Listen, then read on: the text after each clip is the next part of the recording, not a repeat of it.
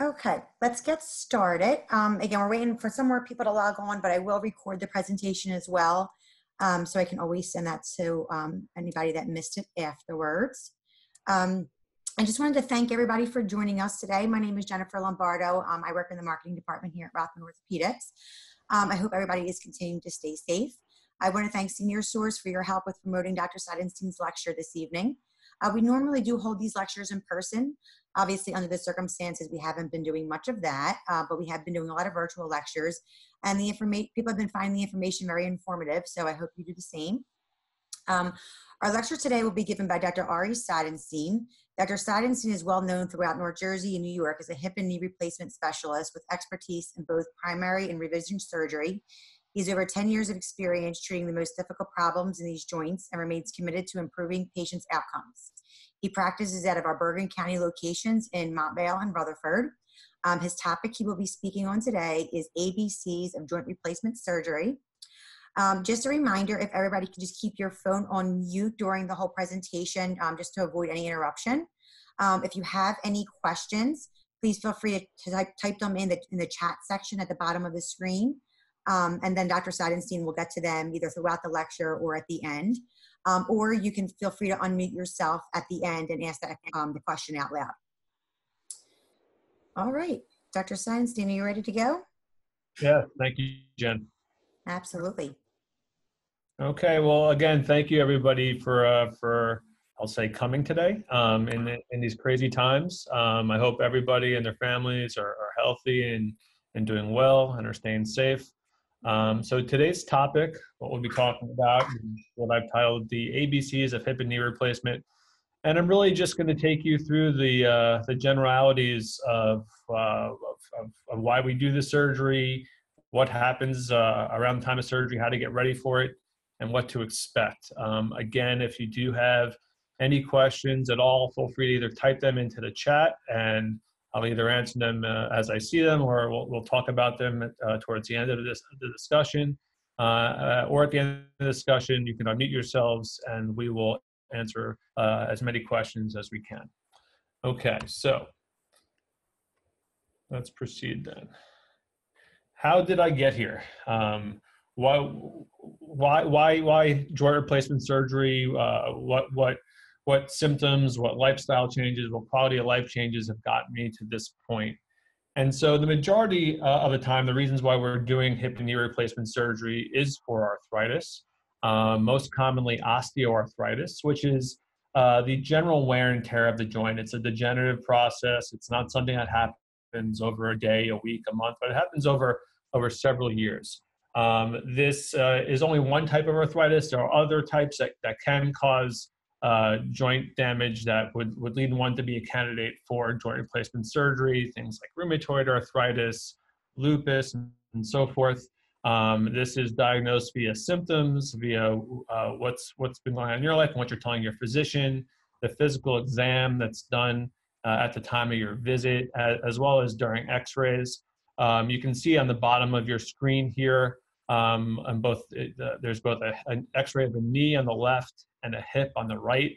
What we're generally looking at, the most important thing is the space we see in the joints. X-rays only look at bones, and so what you see at joints are these spaces in between bones, which aren't truly spaces, but it's what the x-ray can't see. And what the x-ray can't see in these cases is the amount of cartilage you have left in your joints. And so on the left side of both the knee and the hip x-rays, you see normal joints with nice big joint spaces in between the bones of those joints. And on the right-hand side, you're seeing the narrowing of the joints. There's really no space left in certain parts of the joints.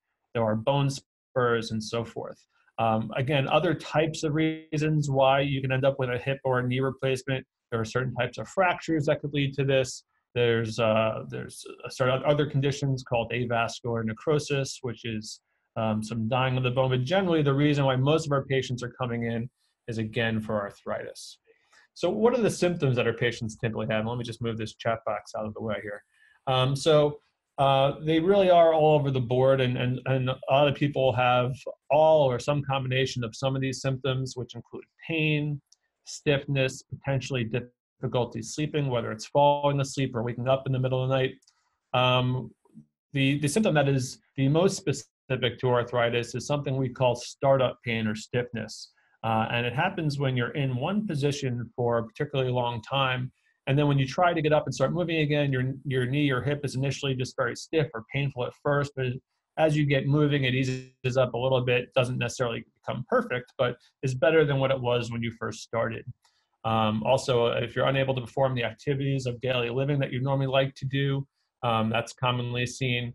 Patients with knee arthritis will have difficulty going up and down stairs. Patients with hip arthritis will potentially have problems putting on shoes and socks, or have a hard time getting in and out of a car.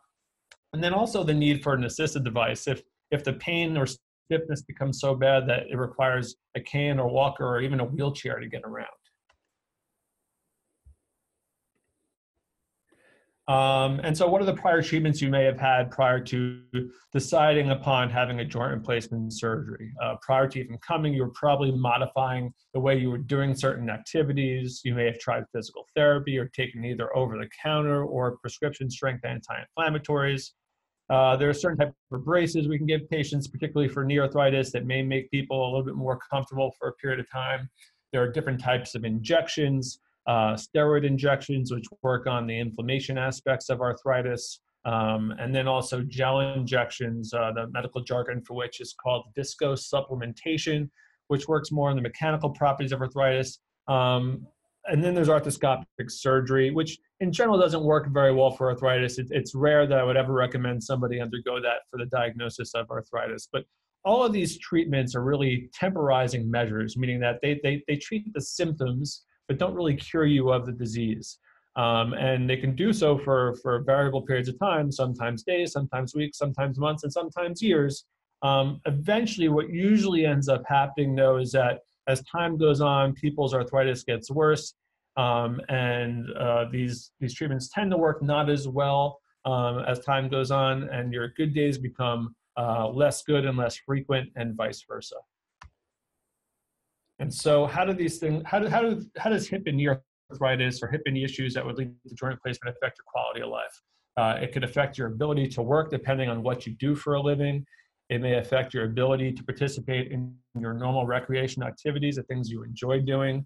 It can affect your ability to take care of your hygiene and perhaps clean yourself in certain places and so forth, and as well as grooming. It may affect your ability to go out and socialize with friends and family. Hello? I'm sorry, I can't really hear you very well. Okay, I'm going to continue for now. It can affect your ability to drive. It can affect your ability to practice your religion, whether it be because of kneeling, when you're praying and so forth. It could affect your ability to care for others you normally care for. You may be somebody else's caretaker and not able to take care of them because you really aren't taking care of yourself. And it can ultimately affect your independence. You may rely on others to help you out because you can't do all these things because of how it affects your quality of life. So let me move this out of the way again. What is a knee replacement? So we call it a knee replacement, but let me go back here. But in actuality, it's actually a knee resurfacing. And you'll see what I mean when I start talking about hip replacement surgery. And when I say resurfacing, meaning that we're not replacing the entire knee, but we're replacing the ends of the bone where the cartilage is. Generally, depending on the type of knee replacement you're having, it is anywhere from 2 to 4 pieces. The portions that are generally put into the bone are cobalt chrome or titanium, and the piece in between that replaces cartilage.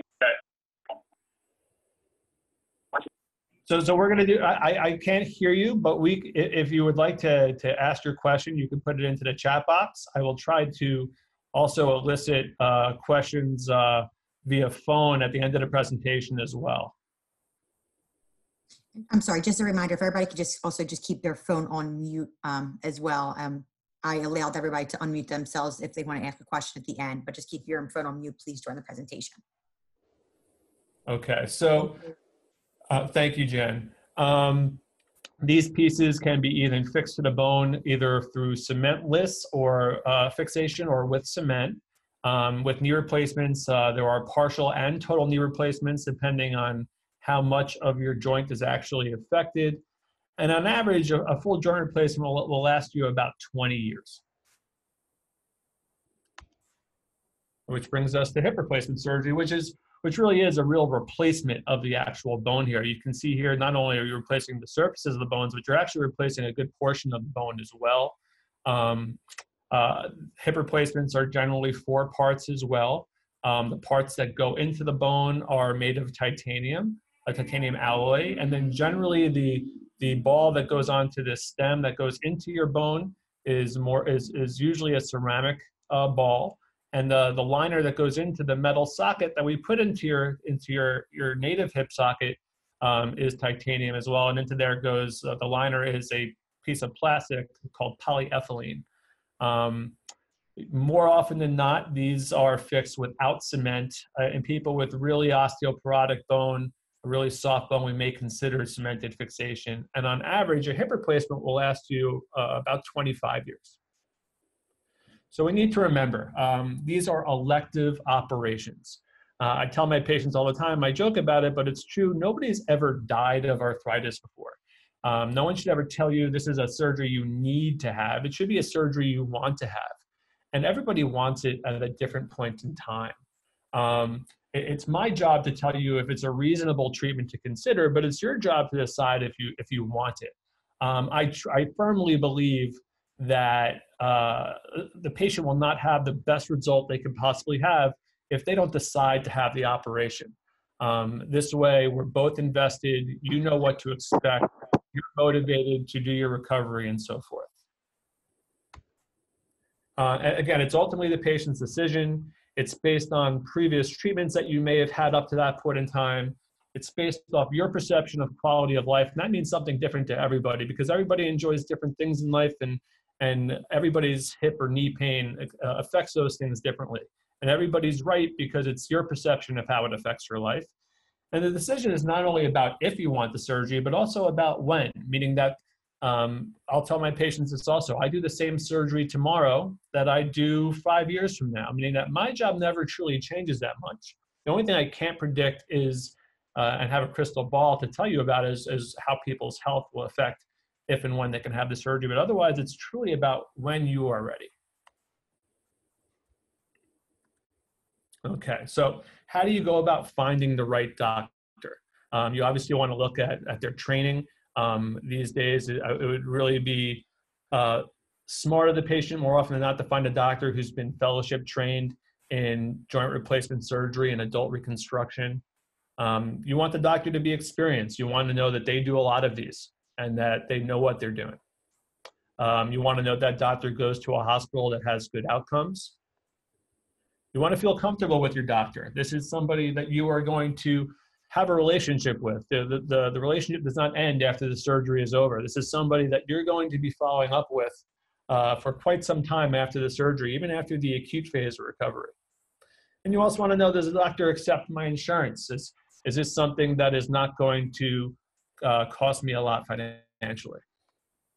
Okay, so am I a candidate? Well, we already talked about what makes you a surgical candidate, and if you decide you're a candidate, but there's some other medical things to consider as well. For instance, if you're diabetic, there's a certain lab called a hemoglobin A1C, and you want that number to be under 8.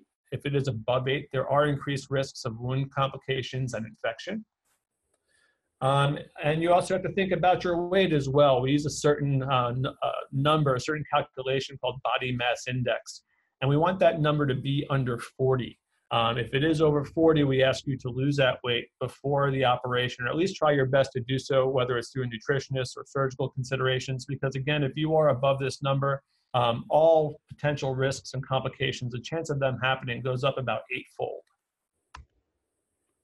We ask that you try to stop smoking 4 to 8 weeks prior to the operation, again, for potential wound complications as well as potential infection. We do not do surgery within 3 months of any type of joint injection. If you get a cortisone shot or a gel shot into your hip or knee prior to surgery. You have to wait at least 3 months after that until you have your operation, because there, again, is increased risk of infection if you do otherwise. And then lastly, we want patients to try and discontinue all narcotics possible prior to the operation. And this has to do with the fact that pain management post-operatively. Patients who are taking narcotics before surgery have a lower pain tolerance after surgery. We can have a harder time controlling your pain from that standpoint. We will get pain management specialists involved if we have to, but we'd really try to get patients off narcotics prior to the operation if possible.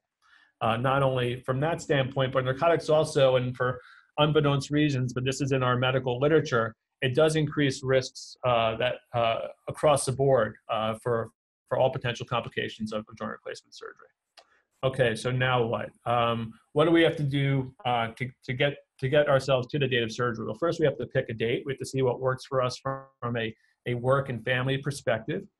You have to see your primary care doctor and get cleared for the operation. Make sure your health is as optimized as possible, as well as clearance from other specialists you potentially see.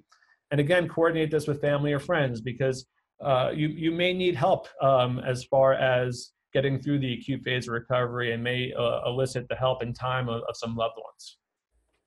What can I expect as far as the operation is concerned? We generally do all these operations under IV sedation and a spinal anesthetic. While you're getting the spinal anesthetic, you are sleeping through the medication you get through the IV. You're also sleeping through IV sedation during the operation itself. You're numb from the waist down. You will not feel anything. You'll be taking a nap. You will be breathing on your own. No, you will not be intubated. Additionally, for knee replacements, we will give you a nerve block to the nerves that run down to the knee as well. And that is given generally with a long-lasting anesthetic. All incisions are minimally invasive. We do this surgery through the safest possible smallest incision we can do. Generally, a hip replacement takes between 30 and 45 minutes, and a knee replacement somewhere between 45 and 60. You are ambulating the same day with physical therapy, putting all your weight on the leg. And then, depending on the patient under surgery, the patient may be discharged the same day or stay in the hospital for a day or two. And that's dictated by the patient's health, the patient's motivation, as well as the patient's home situation. Okay, so now that that's over with, what do we expect after surgery? Our goal is to get all of our patients home to do either home or outpatient physical therapy. And that was true even before COVID. Patients just tend to do better and have less complications going home. But even, especially in this time of the pandemic, we're really trying to get as many patients as home as humanly possible, simply because some of the sickest patients from the coronavirus and some of the worst outcomes from the coronavirus have been happening at these long-term care facilities.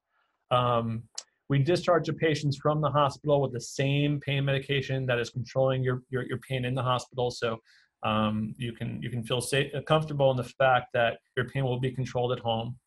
You will be getting prophylactic medication for blood clots as well. That is one of the potential risks of this surgery, but when taking the medication, it decreases the risk considerably. The chance of having a blood clot becomes very small. Most patients will be prophylaxed with a baby aspirin. If patients have histories of blood clots in the past or other conditions, it could be a stronger anticoagulant. Your first post-operative visit will be approximately 2 weeks after surgery for wound care and your first set of x-rays and to see generally how you're doing. So with hip replacement surgery, you'll be ambulating in the hospital generally with a walker. By the time you come in for your first post-operative visit at that 2-week visit, most patients, I'd say on average, are using just a cane. Every once in a while, we will have an all-star who's walking in without anything or bringing the cane in as a prop just to show off, but generally a cane at your 2-week visit. And usually you're ambulating without assistance somewhere between 2 and 6 weeks on average. You're doing physical therapy for approximately 2 to 3 months after the operation.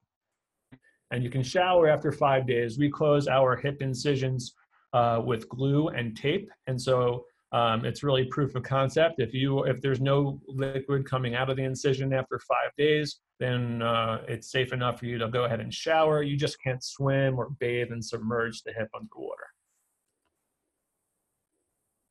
Okay, now knee replacement surgery. So knee replacement surgery, the recovery is a little bit tougher. The first 2 to 3 weeks are the toughest. I generally tell my patients, you may not like me as much for those first 2, 3 weeks, but after you get over that theoretical 2 to 3 week hump, you are going to start to like me again.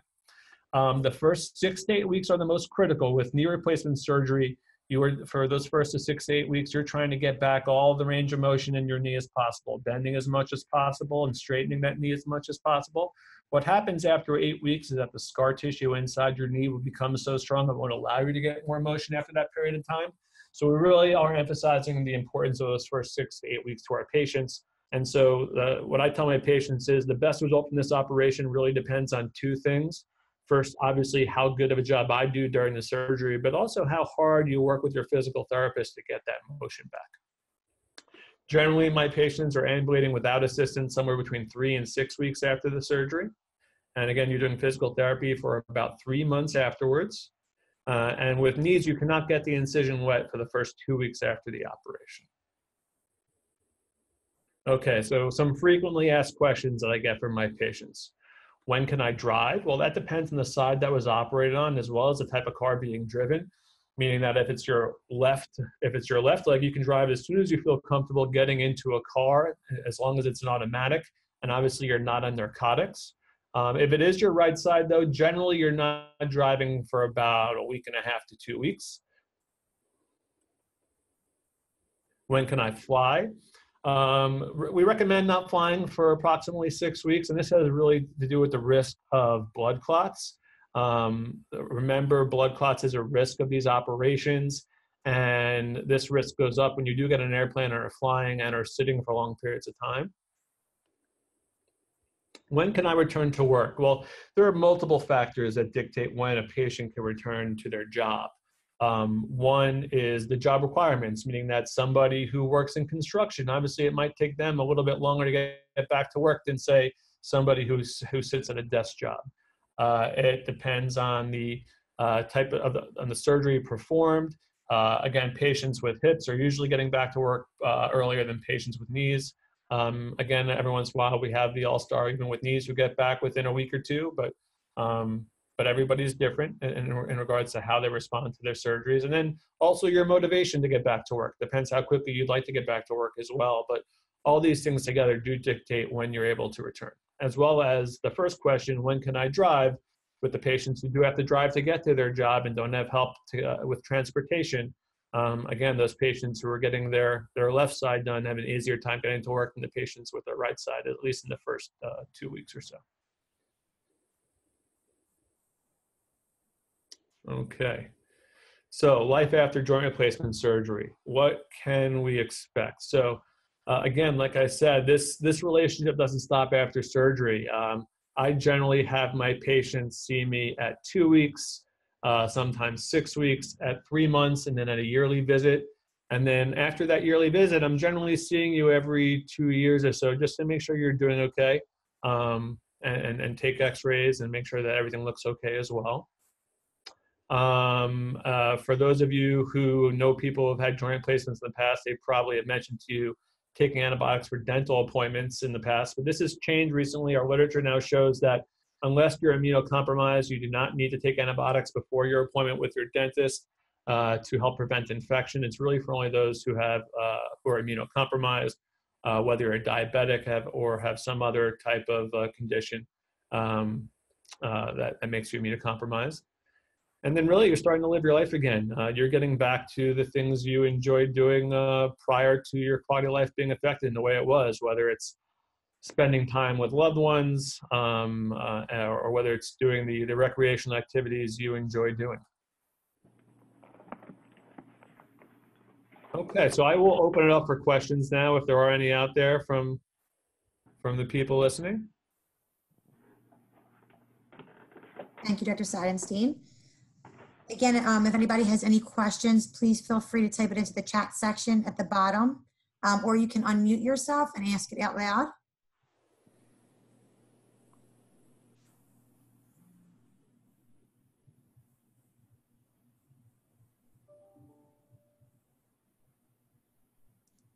I was scheduled for a knee replacement, and it was canceled because of COVID. And I understand Jefferson still has a lot of COVID patients. And I'm just wondering when it's going to be possible to go back in there. Well, I can't speak to Jefferson specifically because I'm in North Jersey, so I can't tell you the situation there. But my understanding is that they are doing surgery there. Up here in North Jersey, where I am, at Hackensack University Medical Center and Holy Name Medical Center, we started doing surgeries just after Memorial Day. Things are different in the sense of what our protocols beforehand. Every patient has to have a negative COVID test within 3 days of the operation. So that is changed. You'll also note that hospitals are different now too. The high number of patients we at least in North Jersey at the peak of the pandemic when things were closed down, there were several hundred patients at a time in the hospitals with coronavirus. And now I believe in Holy Name Medical Center, there might be 2 patients with coronavirus. And I think in Hackensack, maybe 7. And these people are in completely different buildings. They're nowhere near the elective patients or nowhere near the surgical floors. All staff are wearing masks and goggles and appropriate PPE. I truly do believe it's as safe as possible to have an operation right now. I'm not saying there is no risk, but even to kind of put to prove that to yourself as far as my aspect of it, even myself, I had a small arthroscopic procedure on myself a couple of months ago. And everything went as smoothly as possible. And we've been operating for these last couple of months and without incident, thank God. Thank you. Just to add to Dr. Seidenstein's comments, if you like, also, you can email me. I obviously send out the link, so you have my email address, your personal information, and I can look into it a little bit. I know we are reaching out to patients that were backlogged for surgery over the past couple of months. So I can look into the status of it for you. So if you just want to reach out to me after this, I can help with that. So I'll answer the question from JSIM. I'll just read it out loud. My mother had a hip replacement and they shattered her femur. I am worried about this. Do I need a bone density test to indicate if I might have the same complication? My answer to that is no, you do not. I will tell you that when I do a hip replacement surgery, again, everybody's different as far as what type of prosthesis is used and required. But when I'm preparing the femur for whatever prosthesis I'm using, I do get a sense as to how soft the bone potentially is. If there is, I will actually myself put a metal cable around the bone before I put my prosthesis in or prepare for it so that I'm protecting the bone from that type of thing happening. I will move to now Dave. Any reason they would use nylon stitches for internal stitches? I have several stitches coming up 9 months after surgery. They did not dissolve. I can't speak to what other doctors do. I can just tell you I use under the skin dissolvable sutures for all my sutures. So that generally is not an issue.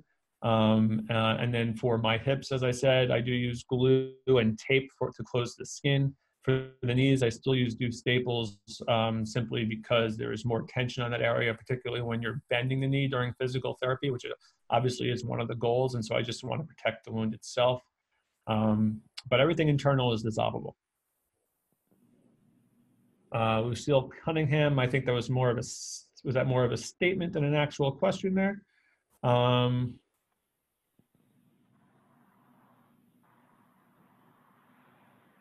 And then I think that's just another repeat question from Dave.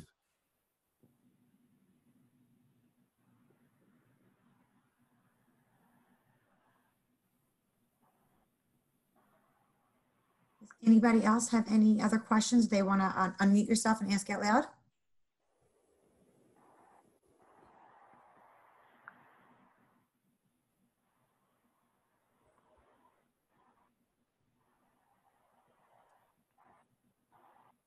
Okay. Oh, wait, sorry. Okay, well, here we go. Here's one more from JSM again. After 2 weeks, is it reasonable for a social worker to return to work? Again, I think it depends on what side you're having operated on. And I'm assuming it's a hip, since that's what your mother had. It's your right side. Okay, so if it's your right side, the answer is you probably won't be driving for about 2 weeks, simply because your surgeon, if it was me at least, would not want you slamming on a brake in a parked car. God forbid you had to.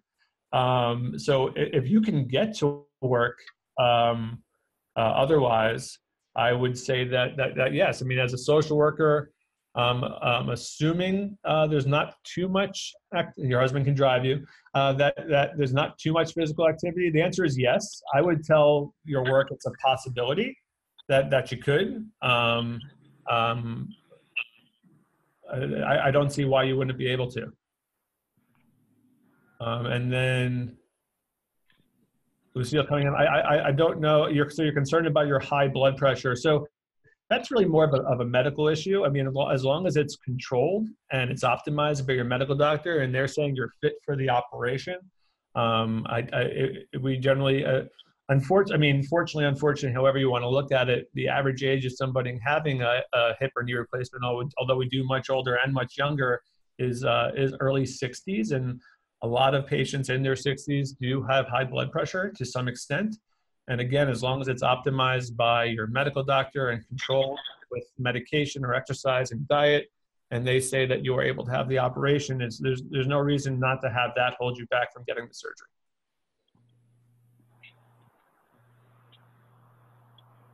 Okay. Anybody else?